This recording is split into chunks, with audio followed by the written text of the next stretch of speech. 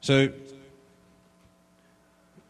10 years worth of work after SVG was finished, and it's almost universally available.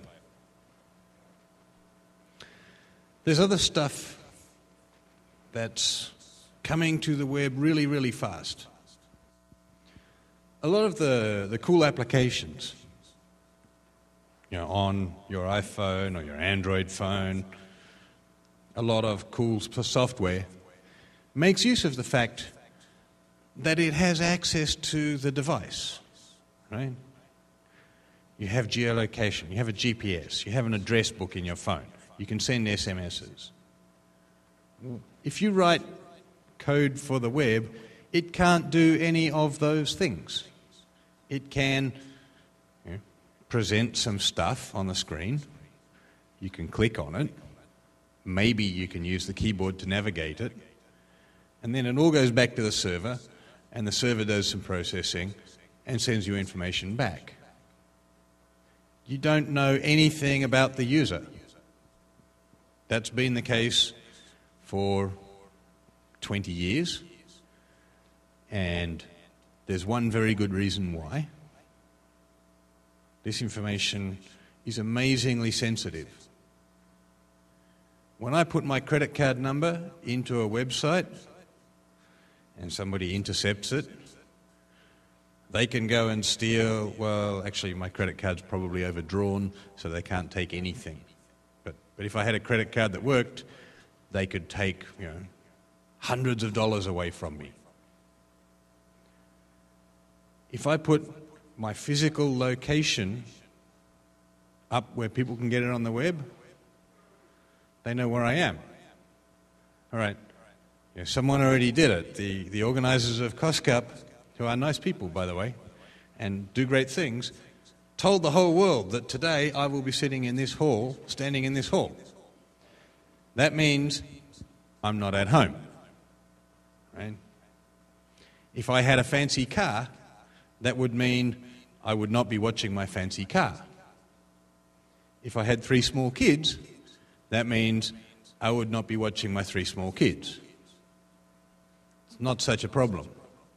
But when you have a device that follows you around, when any web application can find out where you are, and where your kids are, and where your friends are, and whether you're at home or on your own somewhere you shouldn't be, whether you are the kind of person who spends a lot of time in very expensive shops, or whether you're the kind of person who never goes anywhere that you can shop and never goes near a bank and probably doesn't have a dollar in their pocket, that kind of information becomes important security information. So, privacy matters. Right? Security matters. It doesn't matter to users until 5 minutes after they discover they had a problem. Nobody cares about privacy and nobody cares about security until it's too late. And when it's too late, they come and blame browsers, because we're the ones that let them get into trouble. So that's why we've been reluctant to open this stuff up. It's why we want to make sure the security stuff matters. We can do things like this. They want to know where I am. Let's see. This particular application is sending information to Google. Google is sending information back. And let's see if they can find me. I don't know. Can anyone recognize where I am from this? That's not here? That's far away. Sorry? It's good security, right. It works by figuring out what Wi-Fi points are around. So, for example, if the Wi-Fi points around here normally live somewhere else, then that might explain why it's somewhere else. I did it this morning. So, this morning, Google claimed I was here on this spot. That's not quite true. My room in the hotel is more like here.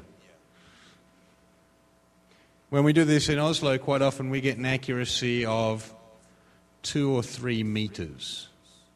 Right? So that's quite cool if you want to build apps. As I said, privacy matters, security matters. But if you want to build cool applications, having this kind of resolution location in a normal browser, that's really, really cool. So long as the user is in control of when they tell you, you can do things that are actually exciting. Not just, where am I, find my way around. Does anyone know of Jill and or Bondi? Jill is an initiative by Vodafone, China Telecom, and a couple of others to make more of these APIs. Bondi is a different one. They came up, 2 groups working independently, came up with 2 sets of specifications for how you would do this. Simple JavaScript APIs like geolocation, but for SMS, for billing using your phone, for access to your camera. Very cool stuff. 2 small closed groups working in private. They produced rubbish. When we sat down to implement what they'd worked on very, very fast and very, very secretly, it was garbage. They hadn't asked enough people. They hadn't put it in front of people who are testing and implementing.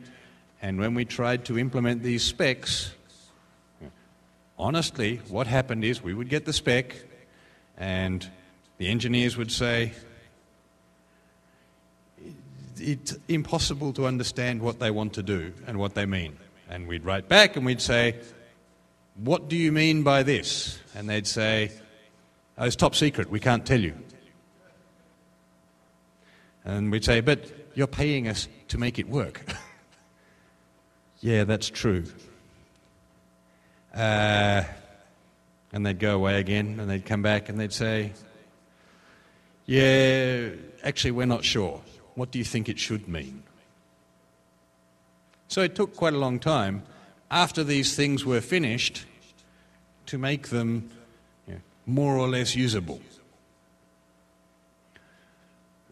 They've learned, or the people who did this have learned from their mistakes. They're now working in a much bigger group to do the same thing again, to have one set of standards which they are also working on at W3C. So they're open and people can go and look at it and say, wait a minute, you've done a good job on the things you were thinking of, but you've missed something. Please fix this up. That's what open standards give you. And when you have SMS access, when you have access to your contacts, you can do things like write the application I wrote 2 or 3 weeks ago, which uses geolocation and SMS and your contacts database. It's 2 pages of JavaScript. It just looks like some buttons, so there's not much to show. But if you pick someone out of your contacts database, you send them an SMS, you just click to run this application for them, and it sends them a message saying where you are and asks the application running on their phone to tell you where they are. And it's help me find you, and you need to actually say, yes, I'm prepared to tell this person where I am, but it's trivial to write. You've seen my code, and I made it work. And once it works, because it's the web, it works everywhere. I can put a runtime onto a 5-year-old Nokia phone and use this application. I can put it onto a Macintosh, plug in a GSM card so that it can actually send an SMS, and it'll work. I can buy the shiniest, newest, most exciting Android device, put a runtime on it, and the same application works exactly the same. This is cool for developers. Right? This is what's good about the web. It doesn't only work on the greatest, newest devices. It works on old devices. And at Opera Mini, we're working on making stuff like this work on 10-year-old phones.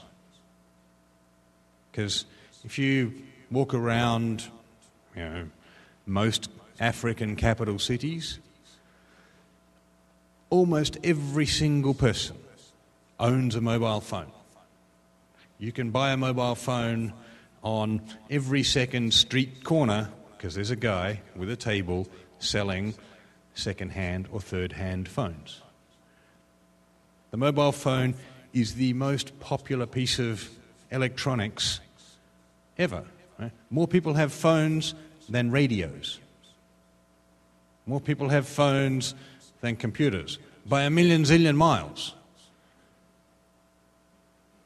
So giving people access to information and technology, making it work on phones, that changes the world. That's actually very cool stuff that you can do. And giving developers access to everybody who has a phone, that's the most enormously huge market there is.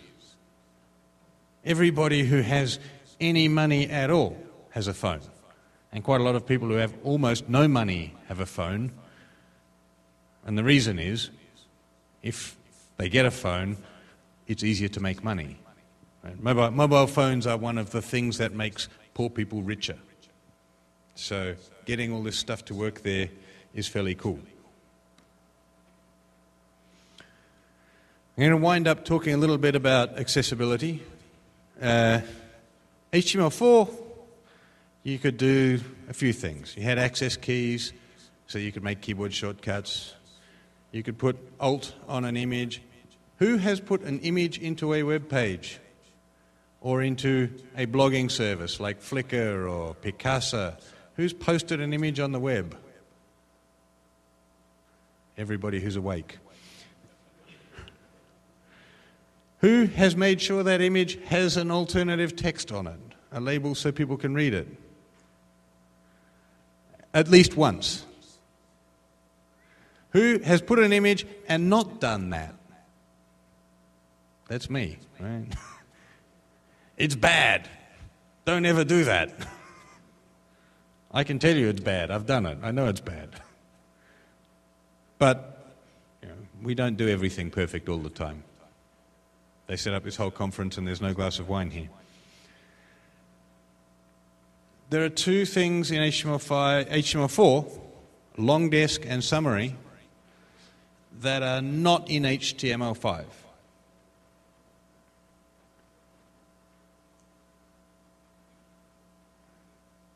And there are arguments why not and arguments why. The fundamental argument for removing some things from HTML is they are dark data. They're invisible. When you copy and paste your web page and write a new version, you don't see the long desk attribute. You don't see the summary attribute, so you just leave the same old data in it. And it's broken. It's confusing and misleading and wrong. And so the argument goes, you should take it out. You should remove those things because they cause problems. The question I have is, all right, so in some cases it's broken, but in some cases it's not broken. If it's not always broken, should you throw away all of the good stuff with all of the bad stuff? Right now, the discussion in the HTML working group says, for long desk and summary, yes. Throw it all away. You just don't have any ability to do that. I disagree with that. I will be arguing again that they should actually